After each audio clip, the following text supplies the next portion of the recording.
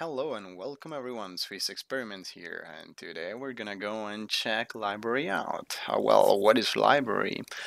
LBRY is a decentralized network where you can pretty much publish any kind of content and retrieve it, play it, and so on. It is pretty much like YouTube, Amazon, Netflix, pretty much anything where you can publish stuff and have people watch it. It's not strictly related to videos only. You can publish books, you can publish pictures or cats or anything that you can put on the web. Well, let's go ahead and figure out what we can do at this stage in time. So we're gonna go ahead and check the quick start installation. So first off, you want to download the so-called daemon. The daemon is the command line interface that allows you to communicate and work with the protocol that LBRY implemented. So you're gonna find the links in the descriptions as well, but let's go ahead. Here, if you go on github/library.io/LBRY, you end up in this page over here, which has a lot of content, but what we want to find is the releases over here, and we want to download the latest release. You can also find pre-releases here, but it's probably better to stay on the release, which should be a little bit more stable. Depending on whether you're on Linux, macOS, or Windows, you want to download the right one. Right now we're working on Linux, so we're just gonna download this zip file here. And as we do that, let's find this folder here that I already created and download the zip file there. Now, since I already extracted it once, let me actually go ahead and delete those two here so that we can cover the steps one by one. We open up the zip file and we find those two files here, binaries. We extract them here, and there we have them. And at this point, you want to open a terminal window from where we want to start working. So what we have to do right now is start the whole process, because the protocol and the whole network cannot be accessed using the normal browser. You're gonna need a gateway to that. So basically, we want to start this guy here, which is the daemon. So /LBRY net daemon. You just do that, and then it will boot up. It probably will take less than 1 minute, depending on your connection. It has to download the whole blockchain. No, not the whole blockchain, but at least it has to synchronize with the current height. Right now, we see that it has done that already. So let's go ahead and continue in our quick start here. So we set up the daemon, and now we end up in this page, which is the API. The API is for you developers, the set of functions, methods that you can use to interact with LBRY. So for example, here we have the the resolve method that will allow you to find stuff and get details of stuff that are uploaded on the network. But let's go ahead and skip to the whole API list documentation here, which allows you to have an overview of all the methods that are available right now. We're not gonna cover all of them, but let's go ahead and see the most basic ones. So in the quick start, they suggest that you use curl. We don't really want to do this because it's probably a little more complicated if you're on Windows or maybe Macintosh, and it always depends on what kind of operative system you use. So let's just go ahead and use Postman. You can find these on Google. It's an application that runs using Google Chrome. There are other replacements for Mozilla Firefox as well, and maybe standalone ones as well. But anyway, this one here allows us to make HTTP requests, and that's pretty much what we want to do. So we're gonna copy this endpoint URL, which is pretty much where the API will resolve. Let's go back to Postman and set this up. So basically we put this here, and it's always going to be a post request, and we're not going to change this field anymore. Now let's go back to body, and in here you want to select raw, and we're going to use JSON because we're sending data and it's sort of formatted data, so what we're going to use is JSON. I don't think there are any other possibilities to that. Now let's say we want to resolve, as they say in the quick start, we want to resolve the what URI, which is a video, an introduction to library. So in console you would have to do this, but in here let's make it a little bit more cool. Let me put this on the left side so that you see it. And if I manage that, because it's always kind of tricky. Okay, here we see that we need a JSON first of all, we said, and then we need to specify the method. Actually, this one is kind of weird to understand, so let's go here and we're looking for the resolve method. There we go. Was that the resolve? Yeah. So the resolve method only takes one argument, and that is the URI. So let's first declare that we want to use the method resolve. And by the way, Postman will tell you if you have any mistakes in your JSON, like this one. See, you have a comma, so it's not a valid JSON. This would be a valid JSON. But since we need to add arguments, let's add them. So you pass the arguments using params. Then you open braces again, and in there we want to pass the URI,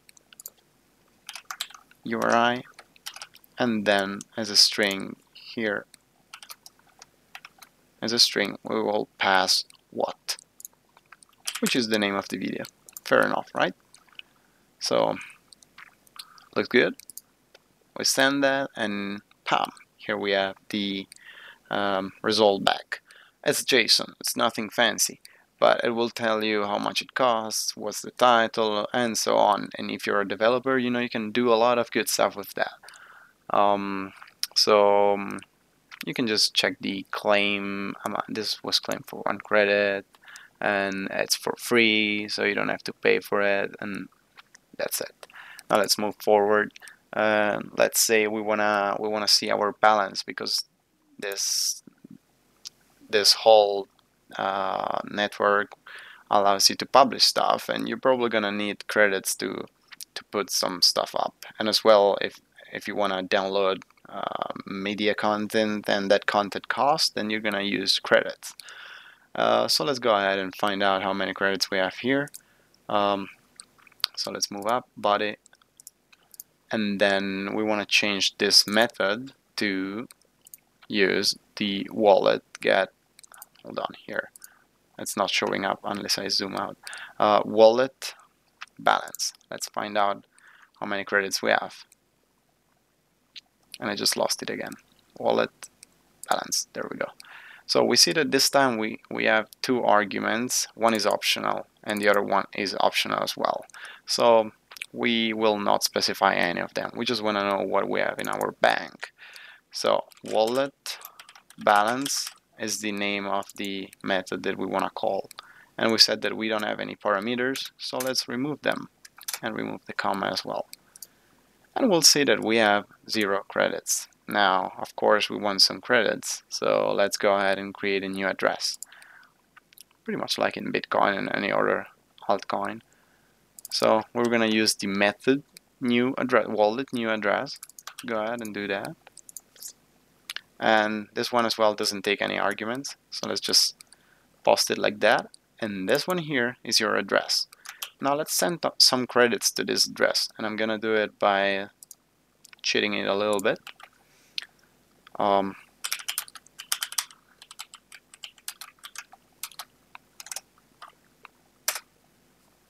I just withdrew 10 credits, and you can buy these credits on Poloniex or Bittrex, for example, or perhaps the quickstart could give you a couple credits as well.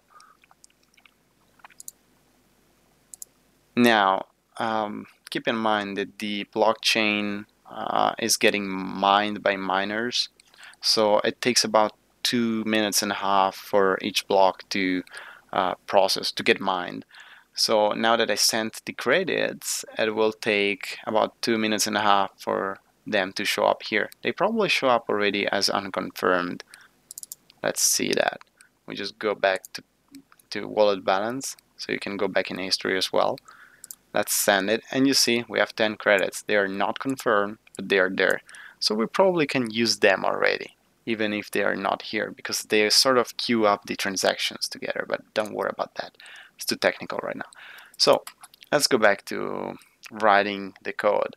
And at this point, what we want to do is that we want to publish some content. Let's say that I want to publish a picture of myself, because why not? But I don't want that the picture of myself is untagged, such as nobody knows who it is. I want to assign a channel to I want to have a channel and the name to be assigned to that channel, so that I can group all my stuff.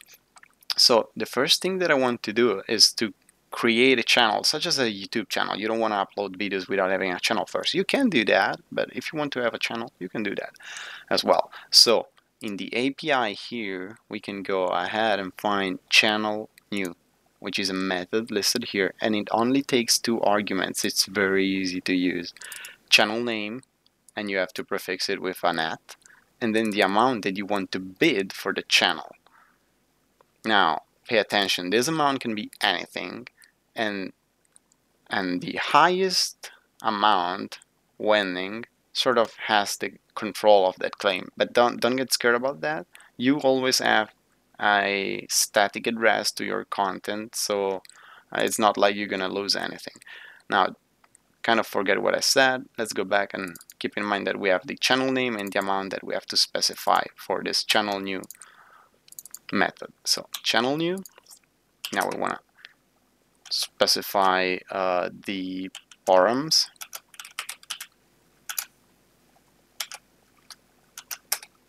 and the parameters are gonna be channel name,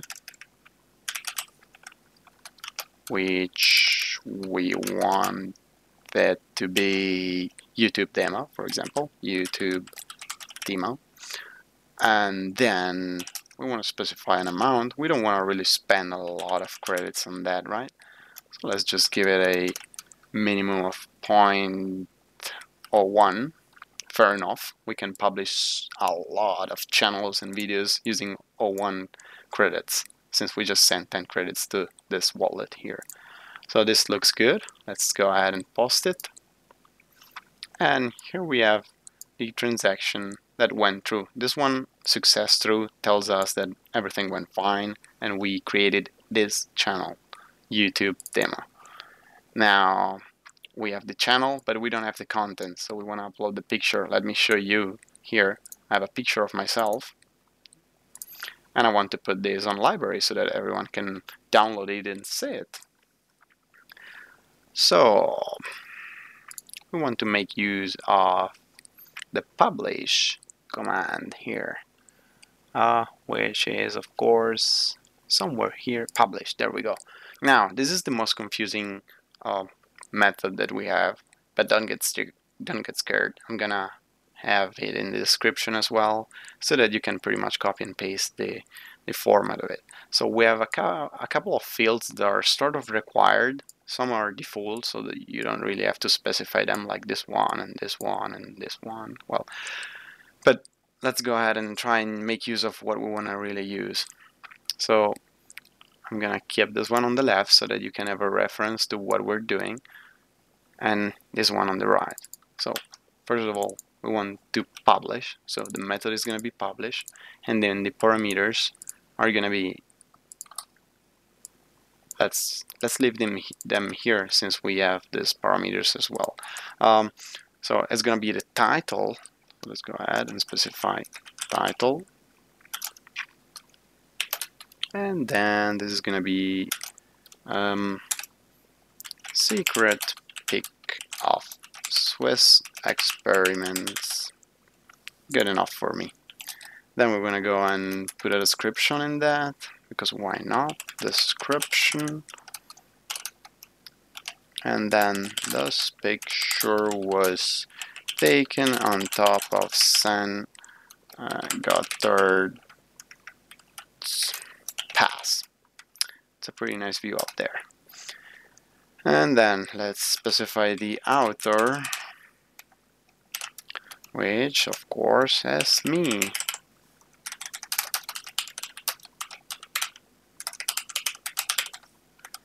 Now, this one is pretty important, name.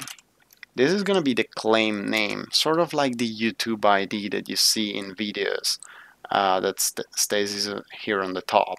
However, this has to be unique or have the highest bidding amount.